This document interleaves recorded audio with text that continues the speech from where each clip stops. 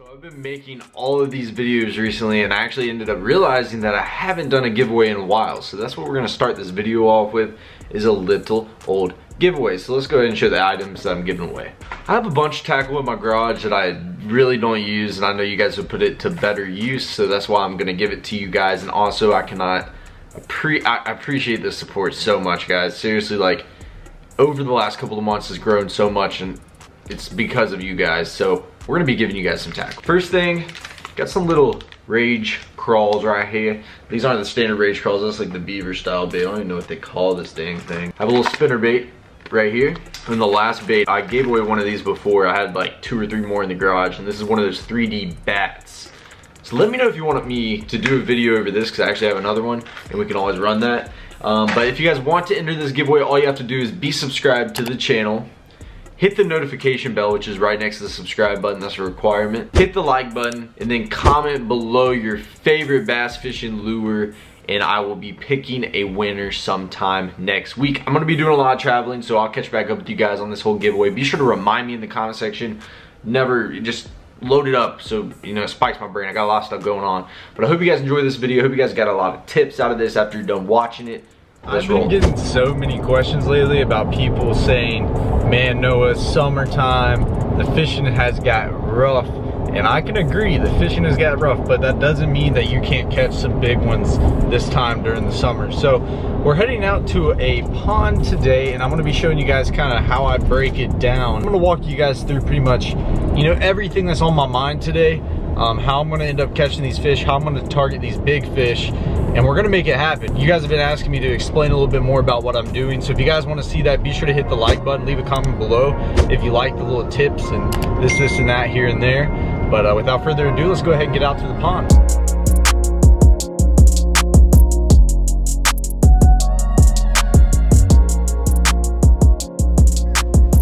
So this is the beautiful pond that we're at today. There's a few things that I really look at. You know, we got this little cove right here. We got a bunch of wind kind of pushing up in it.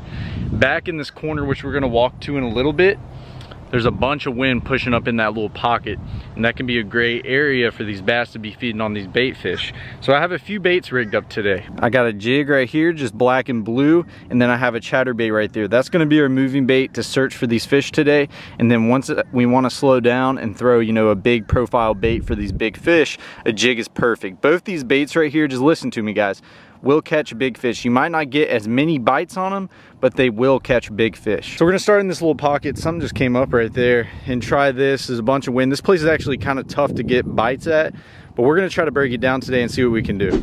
So we're gonna start off with the chatterbait. This is our little moving bait. You know, we're gonna cover some water, see how active the fish are. Tighten my drag just a little bit. Beam a cast on this bank. See if there's any on this grass line. There might not be, they might just be out deep, but no, we're gonna give it a try and just see what happens today. See how active they are, see if they're gonna be willing to chase a moving bait.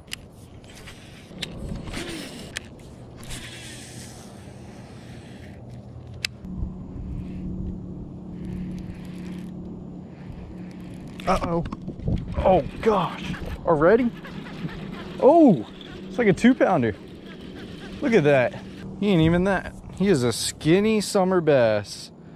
He's got a 2-pound head and about a 1-pound body. This guy is super like lethargic. Let me tell you, right when I hooked this guy, he just wasn't. Look at his tail too, man. This guy's been through a beat down. I feel sorry for this bass. He almost looks like he's about to die. This is not good, man. You need to get some food, buddy. And look at his lips right there. I'm gonna chuck that jig here in a bit, but since we got one to eat a chatterbait, let's keep on trying.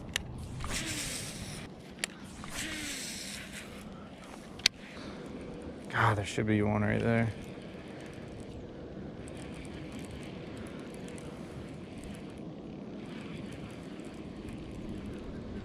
There he is.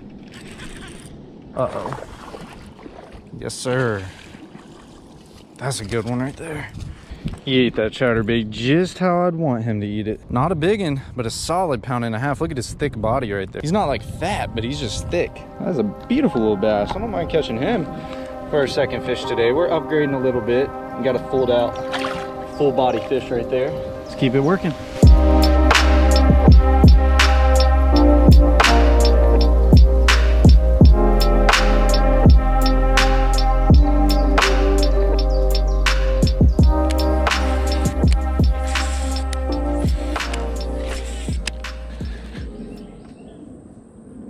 he hammered me. He's got it. God, dog. Is this even a bass? Whatever it is, I might have foul hooked him or something. Or he's just really big. God, dog. This thing might be really big. I got grass. He is a 3-pounder, or not quite that. He's pushing it. Oh, yeah. Look at that one. I can't wait to show you guys how I caught this one. I've been trying it for a minute because it made so much sense, especially in the summer pattern. Then it just happened right there. I got my scale in my pocket. I'm gonna pop a weight on this joker. I think he's about either 2.5 or 2 3/4. As you guys can tell, zeroed out. See what we got. Ooh, 2 pounds, 12 ounces. So 2 3/4, exactly like what I said. Okay, 2 3/4. Right there, that is a fat freaking donkey right there. That's a beautiful bass. I don't mind catching them. There he goes. So let me tell you guys what I'm doing. So I have this chatterbait. In the summertime, if you can find any drop-offs or deep parts on a pond, that's definitely where you need to be fishing. So as you guys can tell, I just beamed a cast out there in the middle and I'm letting this thing sink, okay? Boom, all right, we just hit the bottom. I'm right there on that drop-off. What I do is I kind of hop this thing like a jig right up that drop off, and they usually just slap it. They usually just pick that sucker right up. And that's what we're targeting right now. You know, you have these drop offs, and in the summertime, they really stack on that stuff really good. Now I'm on top of it. You know, I'm not on the drop off anymore.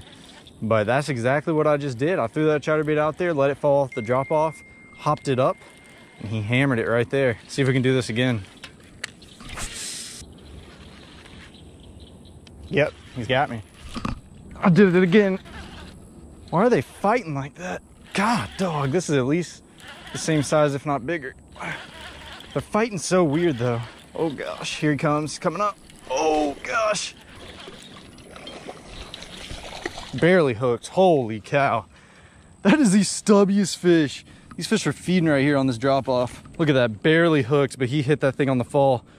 That is a fatty, that's about 2 1/4. Let's just get a weight on him since you guys like to see the weights. Yep, 2 1/4. 2 pounds, 5 ounces. 2 pounds, 4 ounces, exactly 4 1/4, or 2 1/4. Gosh, what am I saying? There you go, you guys always question my weight skills. I just called both those out perfectly on the money. Okay, 2 1/4, that's pretty bass. Caught him the same way as the last one. Right there on that drop off, letting this chatterbait fall, ripping it up, and they're just slamming it. Let's do it again. That was 2 casts after the last one.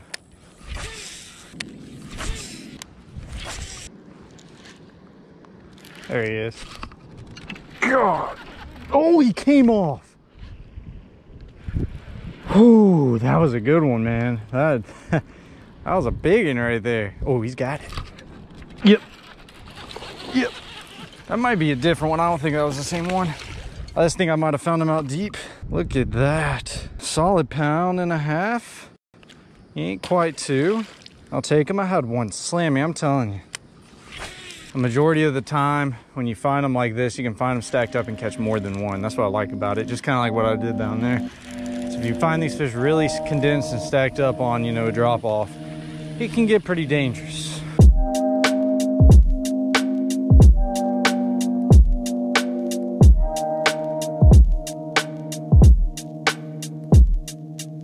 We're gonna try the old jig. I'm just hoping there's not too much grass. If there's not too much grass, we can make it happen. If there isn't, we can put a hurting on these bass with an old jig, let me tell you. Oh my lordy, he's got it. God, dog. Jeez, guys, this is a big, oh my gosh, he pulled off. That was a freaking slog. I couldn't even move him right there. Holy freaking crap. That was a, I couldn't really penetrate the hook in him good. I don't have the right rod with me. That sucks right there.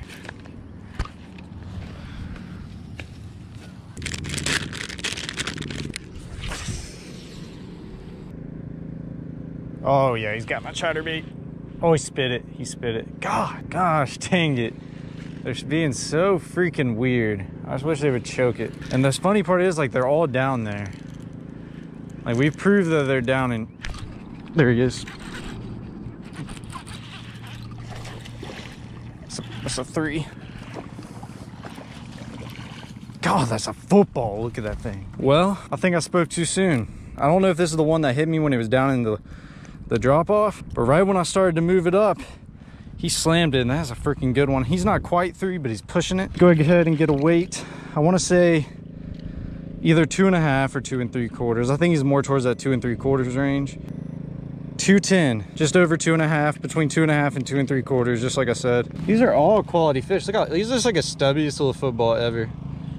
Look at that. That's so crazy right there. Here, I want you guys to pay attention to something, to every fish I release. I haven't even kept these out of the water long. Watch. You see how each and every one's been so lethargic? That's just how today's been, man. Even with the fish biting, they've all just been so lethargic. I just put on one of these Reaction Innovations Kinky Beavers in hematoma. Look at that. Oh man, does that look juicy? That's a big profile right there for a big bass.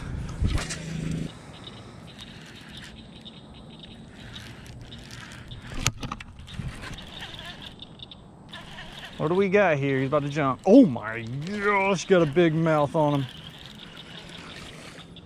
Okay, just about to leave the spot and caught another 2-pounder. Okay, got him in the bottom lip. He swiped at it when I was pushing up that little drop off right there. That's a little 2-pound fish. It's a pretty one.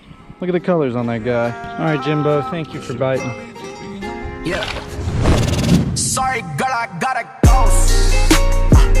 Yeah, you know this ain't the old man.